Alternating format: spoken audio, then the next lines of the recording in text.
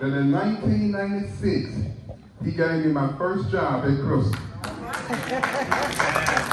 One more time. God so loved Mario. That he gave me the queen of my life.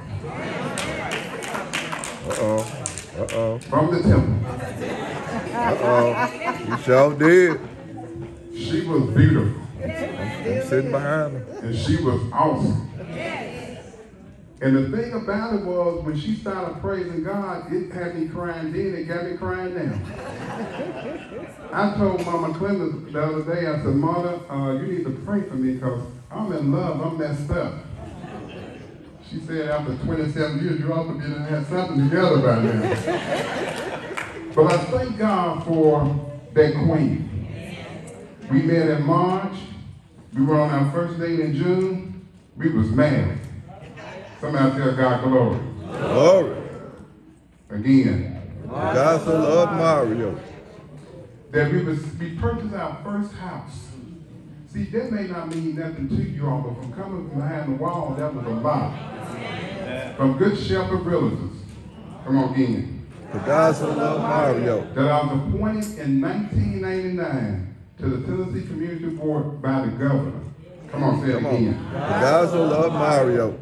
We opened up our first business, Southwest Home Service, one of the largest minority housing companies in the United States. Our clientele is like the NBA players, judges, lawyers, and all that kind of stuff. That may not mean nothing to you, but coming from behind the wall, being cast out and told you weren't going to ever come back out, then God raised you to allow people to serve you. Matter of fact, I was down. My God, let me tell you about God's goodness. I was invited to a judge. They would have a program downtown. And there was all these judges, and I was there. And the man who prosecuted me, I said, man, take a picture of me. I heard him. He still don't know who I was. It was so long ago. Come on, tell me again. Not only did he allow us to open up our business, he gave us our first daughter in the year 2002. Come on, say it again. Not only did he give us our daughter, he allowed us to become pastor of a church. Come on. He gave us another son named Jamin. Come on, one more time. Me and my baby sat side by side and got our master's degree in Christian counseling. Come on. That we were certified from Florida, from the state, to be adventure marriage and counselors and marriage. We counsel people all over the United States. Come on, say. That not only then we became in imprisonment, we've been doing imprisonment for 20-some years. And I'm telling you, and I'm not tired yet. Are you with me? Yes. I'm talking about God. Come on, one more time. God He done gave me the peace that passes all understanding. Come on, one more time. God so loved Mario. God not only gave me the peace, but he sanctified me. Come on. God so loved Mario. Now God is working a support group. You got Pastor Derek right there. We are the ex-Pastor Riley, Pastor, all the pastors come together. And we are coming together, we're doing a support group. Let me tell y'all something. Come on now. Mama Clemens spoke life into me. How many know I was able to go like I've never been before? Come on, say it one more time. Yeah, God so loved Mario. He don't allow me to set my wife up. She won't have to ever work again. Come on. Yeah, hallelujah. Come on. Come on. One more time. God so loved Mario. God loved me so much until he allowed me to take care of my mom. My mom is bedridden. She don't even know if I'm there or not. If I don't have a voice, as long as I got a V. Come on, say it one more time. God so loved Mario. One more time. God so loved Mario. He blessed me with my daughter right there, Tiara.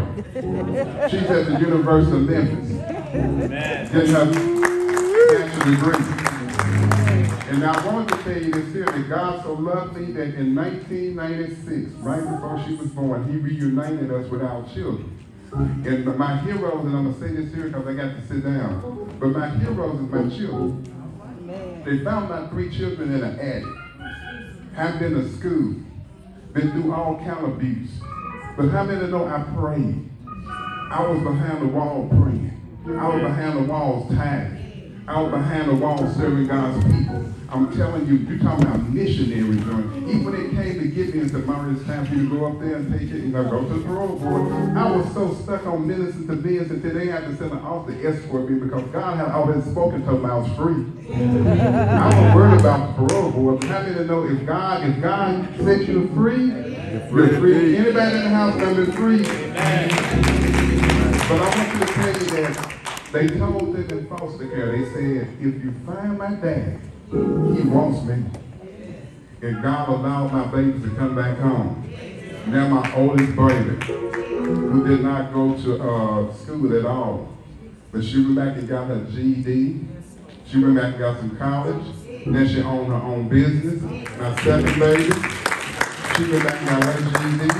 She got her college degree. She done opened and closed over 29 stores throughout the United States. I'm talking about God. Glory! Hallelujah! And you think I don't give God the glory? You think I don't love God? God, because he first loved me.